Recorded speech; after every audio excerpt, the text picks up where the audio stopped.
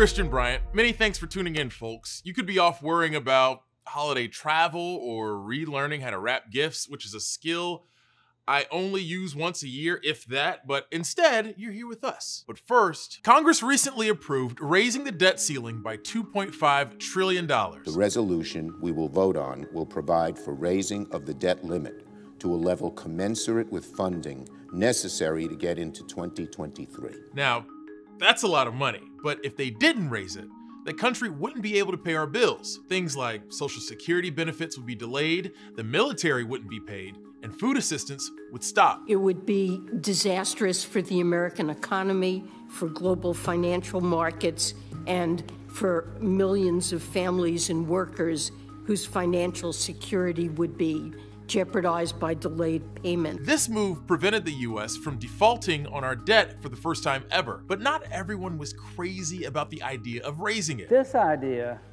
puts all of us in a box, and I don't appreciate it.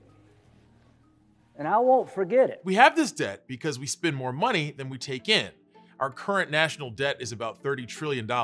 The majority of it was approved in previous years. Raising the debt limit doesn't allow for new spending, but allows the Treasury to pay for spending that's already been approved. But how exactly does the debt ceiling work, and why do we have it in the first place? The US and Denmark are the only Western countries with a debt ceiling, but the way it works looks different in both countries. The US debt ceiling was created in 1917 when Congress passed the Second Liberty Bond Act. Before that, each loan or bond were approved as they were taken out. With the ceiling, there was a limit set for how much could be borrowed that required congressional approval to increase the total amount. Since then, the debt ceiling has been raised dozens of times. Once the limit is hit, the Treasury can take extraordinary measures to extend how long it can continue paying its bills. And the government had to do that for a few months this year as they debated if and how to raise it. Across the way, Denmark established theirs a bit later in the 1990s, but their debt ceiling is so high that they rarely get close to it. So it's not a recurring debate like it is here in the US. The closest they ever came to reaching their ceiling was in 2010, but then after that,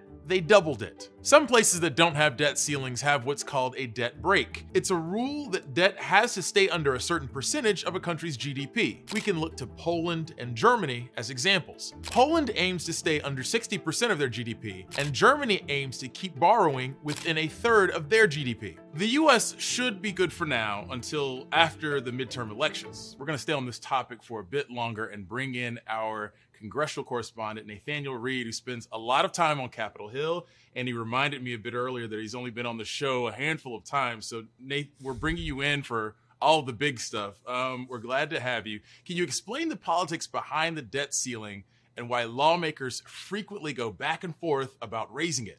Well, Christian, that's a great question. And look, it's inter-party conflict. It is a political football that they love tossing back and forth. The debt ceiling is a massive issue. They run into it roughly once a year, if not once every other year or so, which is the current extension. We're seeing now that $2.5 trillion. That should get us through the midterms at least. So I guess the political football has been somewhat punted. Remember, if Republicans were to take control of the House or Senate after the midterms, it would be up to them to raise it. There are really two ways to raise it. You can either just suspend it for a period of time, say like a year and a half, 2 years. That's what President Trump did on the most recent occurrence of getting close to hitting the debt ceiling.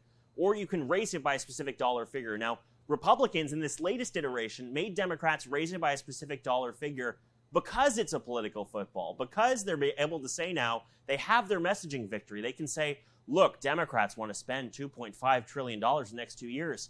Remember, it's larger than that. It's America's credit card. It's things America has already agreed to pay for, not necessarily Democratic priorities, but also Republican priorities and bipartisan priorities like paying the military, things like that, Social Security. So it's a much more complex issue than either party necessarily makes it out to be. One thing that's clear, though, Mitch McConnell, the Senate Republican leader this time around, said the U.S. will not default. Nate, I really appreciate the football imagery. I think this is really helping some of our viewers to understand what's happening right now. I'm curious to know, what is the likelihood of them getting rid of the debt ceiling altogether? There's a hypothetical for you. What's the likelihood of that? Well, I'd say it's a little bit larger than a hypothetical, Christian. This is something they've discussed year after year of, can we just get rid of this debt ceiling? It's artificial. It doesn't exist in reality. It's an artificial limit on how much the U.S. can borrow. There's nothing that actually says necessarily in the Constitution you are only able to spend XYZ amount of money. It's just an artificial limit, which is more or less a political football created, earlier in the 1900s. So there is talk every couple of years about getting rid of it. But remember, it all comes down to the political football and to optics. What are the optics if a party says we want to get rid of the ceiling of debt, we want to spend as much as possible and not make that accountable to anyone?